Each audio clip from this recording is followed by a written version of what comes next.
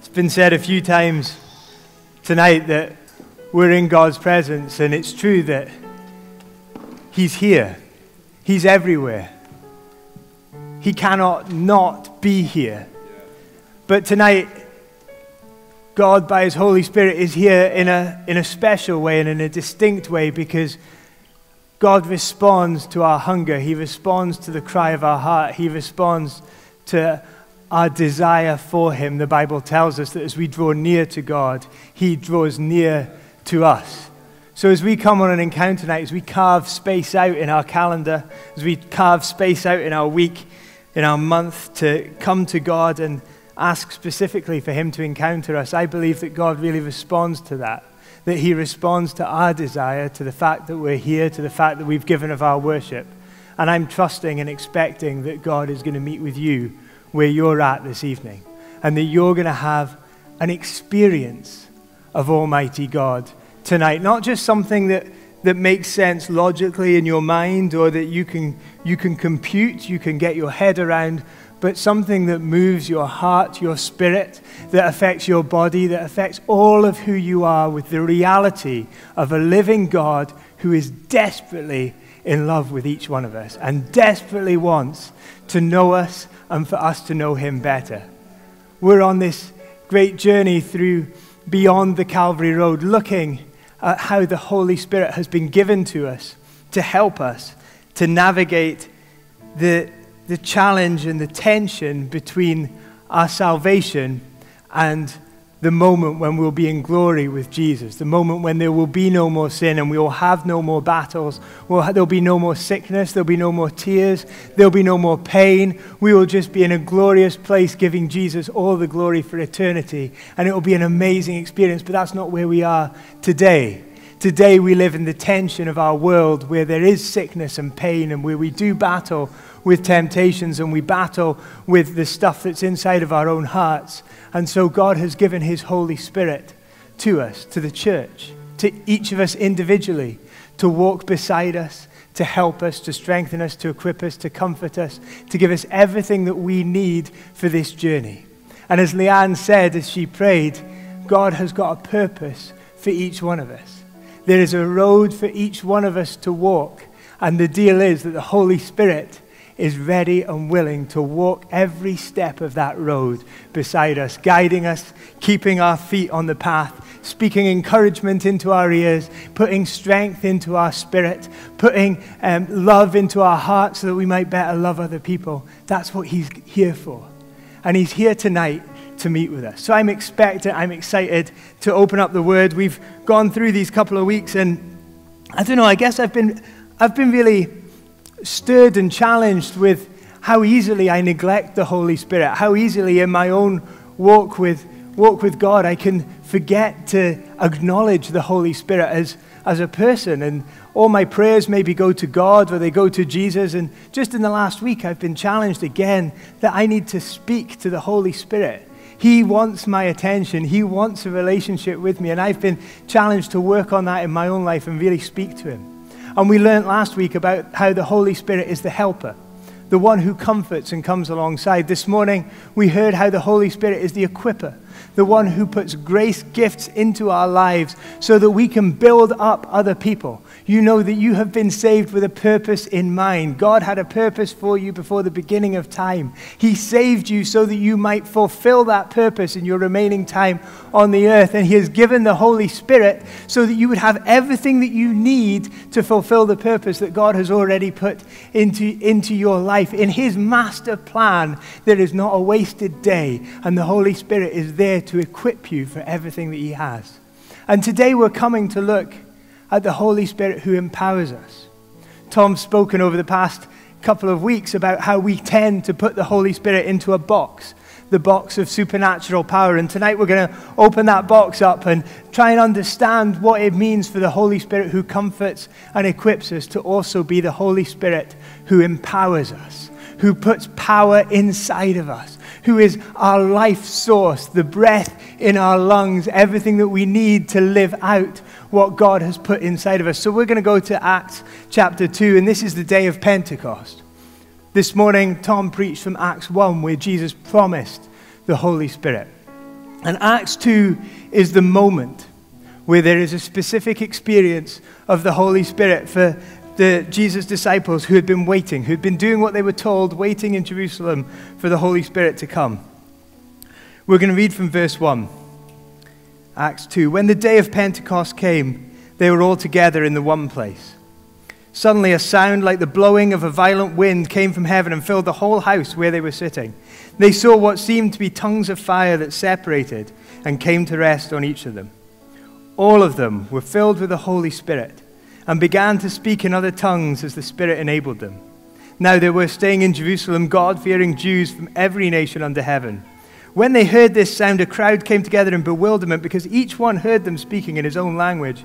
Utterly amazed, they asked, "Aren't all these men who are speaking Galileans? Then how is it that each of us hears them in his own native language? Parthians, Medes and Elamites, residents of Mesopotamia, Judea and Cappadocia, Pontus and Asia, Phrygia and Pamphylia, Egypt and the parts of Libya near Cyrene, visitors from Rome, both Jews and converts to Judaism, Cretans and Arabs, we hear them declaring the wonders of God in our own tongues." Amazed and perplexed, they said to one another, "What does this mean?" Some, however, made fun of them and said, "They've had too much wine." Then Peter stood up with the 11, raised his voice and addressed the crowd, "Fellow Jews and all of you who live in Jerusalem, let me explain this to you. Listen carefully to what I'm going to say. These men aren't drunk, as you suppose. It's only 9 a.m. No, this is what was spoken by the prophet Joel. In the last days, God says, I'm going to pour out my Spirit on all people. Your sons and daughters will prophesy. Your young men will see visions. Your old men will dream dreams. Even on my servants, both men and women, I will pour out my Spirit in those days, and they will prophesy. I'm going to show wonders in the heaven above, signs on the earth below, blood and fire and billows of smoke. The sun will be turned to darkness, the moon to blood before the coming of the great and glorious day of the Lord, and everyone who calls on the name of the Lord will be saved." You can't read that passage, I don't think, if you know Jesus and if you know the Holy Spirit, without something stirring within you. As you think about the experience of the disciples in the upper room, as you reflect back to the prophet Joel writing things he didn't understand hundreds and hundreds of years before that were then being fulfilled in this incredible, miraculous way in this upper room in Jerusalem as the Holy Spirit fell. And for us this evening, I think we need to understand that for every believer, there are two distinct experiences with the Holy Spirit. The first is the universal encounter with the Holy Spirit that every believer has when they are saved. In fact, we are being ministered to by the Holy Spirit before we're even able to put our trust in Jesus. The Bible tells us that no one can give their life over to Jesus unless the Holy Spirit has already done a work in their heart. The Bible tells us that no one can declare Jesus is Lord unless the Holy Spirit is living within them. So we know that everybody has encountered the Holy Spirit before they're even able to say that they're going to put their trust in Jesus. And then once that salvation moment has happened, the Holy Spirit, as Tom has taught us, is the equipper and the comforter who walks with us through our lives. That is a universal experience for every single believer. You cannot be a believer in Jesus Christ without your life having been impacted by the Holy Spirit. But there is a second experience of the Holy Spirit. And it's this experience that we read about in Acts chapter 2. It's the experience that Jesus was promising in Acts chapter 1. It is the baptism of the Holy Spirit. And it is a distinct and specific encounter with the tangible presence of the Holy Spirit, which leads to a supernatural transformation of the believer. It is a distinct and specific encounter with the person of the Holy Spirit. The word that Jesus used in Acts chapter 1 when he said you are going to be baptized in the Holy Spirit is baptizo, which means to dunk in or to immerse completely. But it's also the word that was used if you were going to a well and putting a bucket into the well. The bucket would be fully submerged in the water, and then you would pull it out, and it would be completely soaked, and it would be completely filled because it had been fully immersed into the water in the well. Or if you were putting a ladle into a bucket of something that you wanted to drink, then you would baptizo the ladle in the fluid so that it was completely soaked, completely filled as it came back up again. And this is the experience that the disciples had in the upper room, where they were completely immersed in the Holy Spirit. They were dunked in the person of the Holy Spirit, and then as they're pulled up out of him, they are filled to the very brim with his presence and with his power. And the Bible tells us, going on from here, that you can continue to be filled. The word is pletho. That the Holy Spirit continues to pour himself into us, so that after that initial experience, that initial baptizo experience, we continue to be filled. The bucket, as it were, having been pulled up, continues to be filled so that we can remain full of the Holy Spirit. We see it in Acts chapter 4, verse 31, where it says that Peter is filled again with the Holy Spirit. And for those of us who have had that encounter, we recognize this truth that the Bible tells us is our reality, that there's a moment where we have a first filling, and then there are subsequent moments where we experience a fresh filling of the Holy Spirit, where we get to encounter his presence and be refilled with his power. And that's what's happening on the day of Pentecost. It is this baptizo moment, where the disciples, having waited, are fully immersed in the tangible presence of the Holy Spirit. And later on this evening, we're going to have an opportunity, and we're believing that for some people here, this will be your baptizo moment, where you're fully immersed in his presence and you're filled with his power. And what we can expect when that happens is what we see in this passage in Acts chapter 2. The first result of this experience of the Holy Spirit's power is that all the apostles were given the gift of being able to speak in a language that they hadn't learned. A language that they'd never been taught in school, that they'd never studied, but the Holy Spirit supernaturally put within them, and they were able to communicate in it. And we know that they went out of the upper room and they spoke, and the Bible tells us that the people there understood what they were saying. And there's some question about whether they had been given an earthly language that the people understood, or whether it was a heavenly language that the Holy Spirit helped the people to understand. I suppose it doesn't really matter, does it? Because ultimately they spoke a language they had never learned. And our conviction is that as we are baptized in the Holy Spirit, the first outward expression of that is the ability to speak in an unknown language or a tongue.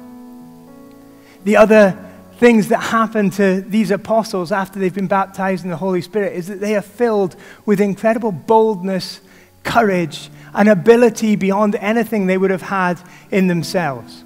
Look at what Peter does as he walks out of the upper room. This is Peter, who was a fisherman. Peter, who probably had never really had any formal education. The reality was that if you taught the Bible in that day, you would have been schooled from a very, very young age to learn all the scriptures and all the law. And the rabbis who were trusted with the teaching of the word had given their whole life to the theoretical education in the law so that they were able to teach it. But Peter stands up in front of thousands of people, because the Bible tells us that 3,000 were saved on that day. He stands up boldly, a fisherman, and declares the word of God. He links the prophecies of the Old Testament to the reality of what they've experienced in the weeks just before this moment. He crafts it all together. He declares, this is Jesus, the Messiah, whom you crucified. He goes back to Joel and says, this is what is happening now. He declares the word of God in a way which he would never have been able to do in his own power. He would never have had this understanding if the Holy Spirit hadn't just come on him and filled him with his power. So we know that this experience of the Holy Spirit will put a language within us that we haven't learned, will put boldness and courage within us that we wouldn't otherwise have, and will put ability inside of us that we don't understand, that we cannot explain in the natural. We can't understand how these things happen, but we know when we give glory to the Holy Spirit because he lives inside of us and he has filled us with his power. So that's what we expect when the Holy Spirit baptizes us in his power. And I want to talk quickly to some of you who are here tonight and you know that you want to be baptized in the Holy Spirit. And as I was preparing and praying for this evening, you were on my heart and you were in my mind. And my journey of seeking the baptism of the Holy Spirit was a frustrating one. It took me longer than I thought it should have done. I prayed and I sought God and I came forward here and asked people to pray with me. And I remember sitting on the steps up in the balcony with one of the leaders praying for me as I wept and couldn't understand why I wasn't experiencing this moment with the Holy Spirit. I remember going for walks out from where I lived and sitting in one spot, looking out and onto this field and just praying and asking God for the gift of the Holy Spirit and doing what I'd been told to do, which was speaking so that God could fill my mouth with the gift of tongues, and nothing came, and I was frustrated and I was tired, and I was starting to think, man, maybe this isn't going to happen for me. And my experience was it took me about 9 months to a year before the Holy Spirit came on me and I was baptized. I was baptized in my living room, just in a moment of prayer. The Holy Spirit met with me and I got the gift of tongues. And I don't understand exactly why it's different time frames for different people. I don't get it, but I've got a couple of things I want to encourage you with. In Genesis chapter 32, we read the story of Jacob as he wrestles with God. Jacob was a stubborn man, a difficult man, a man who was used to maneuvering to get his own way. And in Genesis 32, he's returning to his homeland, and he's going to meet his brother, Esau. And he has tricked Esau out of Esau's birthright. He's run away from Esau decades previous. He's run away out of fear of what Esau would do to him. And he's coming back with everything that God has blessed him with. He now has 2 wives, he has servants, he has children, he has flocks, which he's gained through sort of his ability to manipulate the situation. And he's coming back and he's praying to God, saying, God, I am terrified about this moment that I'm coming to with Esau. There's something ahead of me, and it puts the fear into me. And he's on his knees before God. And Genesis 32 tells us that Jacob goes to spend the night on his own. He goes to spend the night just, I guess, with God, and God comes and wrestles with him. A man comes and wrestles with him. And they wrestle all through the night, and Jacob will not give up because he is stubborn. And as dawn starts to approach, the man touches Jacob's hip and dislocates it, puts him in pain, and even so, Jacob hangs on to him. And the man says, let me go. Jacob says, I won't let you go until you bless me. I won't let you go until you bless me. And he wrestles with God.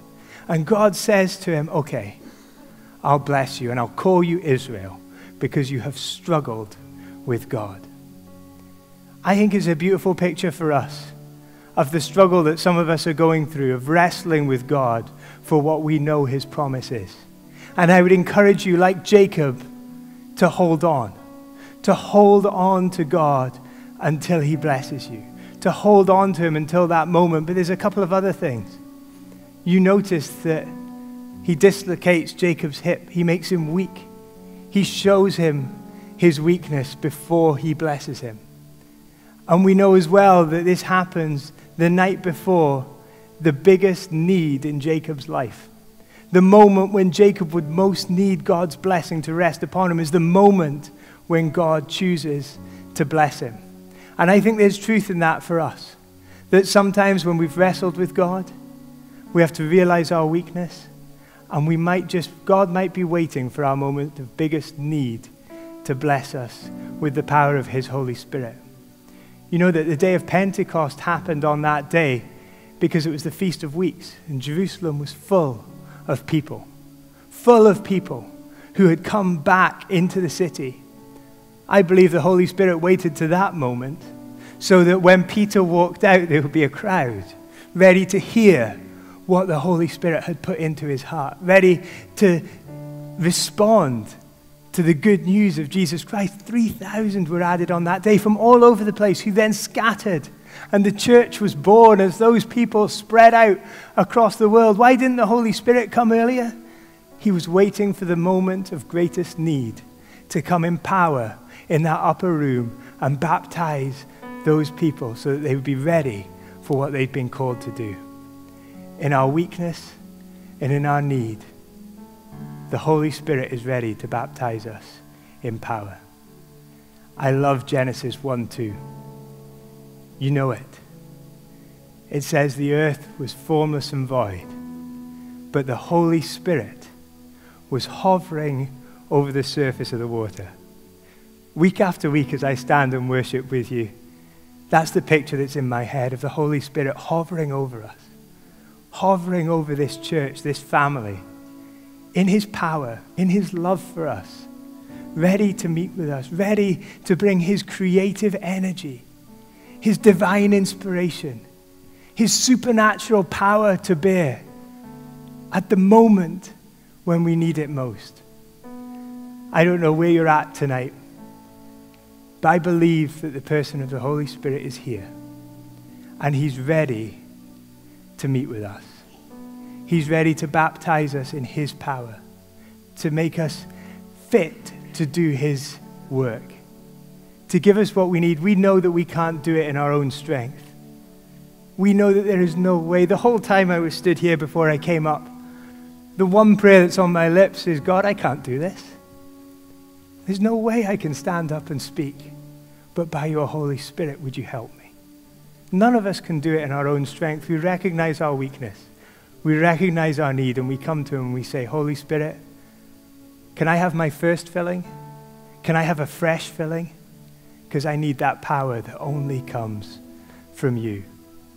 And he's here, and he's ready to meet with us.